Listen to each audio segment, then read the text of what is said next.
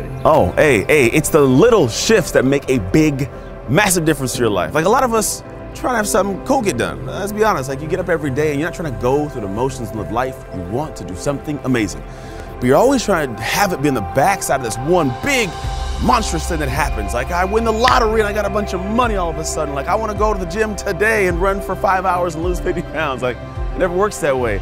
It's the little shifts. It's the small things. Like there's a dog, a little girl over here. Like she's small, right? She's a little person. You can hear her laughing in the background maybe. And what's cool is you're gonna find that her ability to have an amazing life later comes from the small shifts that are made along the way. Same that'll happen for you. It's a little movement you make, a perspective change, a mindset change. I call an identity shift. That what ends up happening is you make a little trajectory shift. And that little trajectory, you're still gonna keep traveling a path, but it takes you to a whole different destination than the one you're on right now. Like if you think about a plane traveling from San Francisco to Florida, say they want to go to Disneyland, if they have a 1 degree shift in trajectory, they end up 40 miles south in Lakeland, Florida. So all you need to end up in that completely different direction, a different destination, the one you really want, is a small shift. Not gonna be an easy one, but it needs to be made. You make those small shifts, maybe the way that how you get up 15 minutes earlier.